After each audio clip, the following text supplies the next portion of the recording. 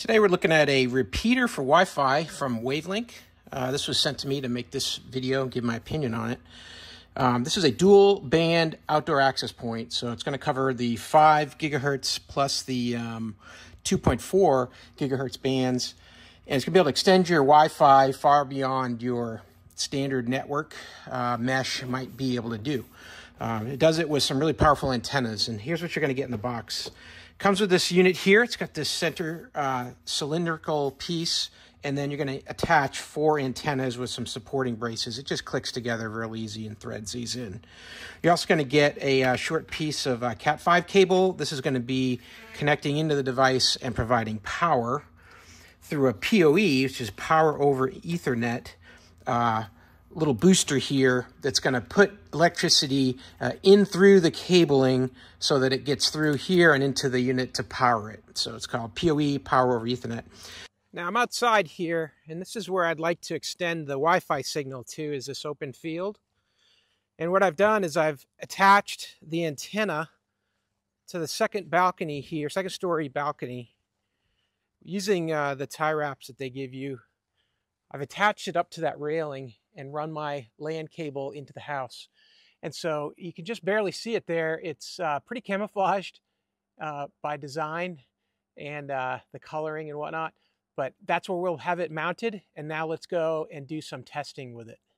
So here's our look at our power input. We've got the plug going into the power in the wall, coming into the PoE connector, and then I've got my input LAN. This is coming in from my network, plugging into that input, and now this is going outside to the Wi-Fi extender.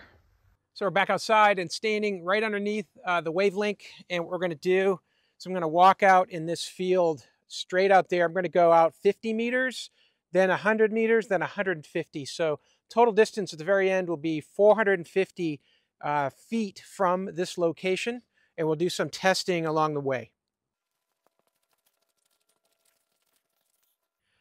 Okay, so here we are at 50 meters. We're going to head do a speed test. Looking at this device here, I've got full bars, and I've got a WavLink connection. We're going to hit speed test, see what we get. We got milliseconds, about 30. We're downloading pretty fast for this connection, 160. Upload is coming in at about 8. Which is pretty good. Let's go out to 100 meters and see what we get there. Okay, here we are at 100 meters, and looking at the bars, we've still got full bars and connected to WavLink. Let's run another test. We're coming in same latency, similar download speed, pretty fast, and looks like we're uploading about the same. I don't usually get very fast uploads with this connection that I have, but that's it for 100 meters. Let's go out to 150.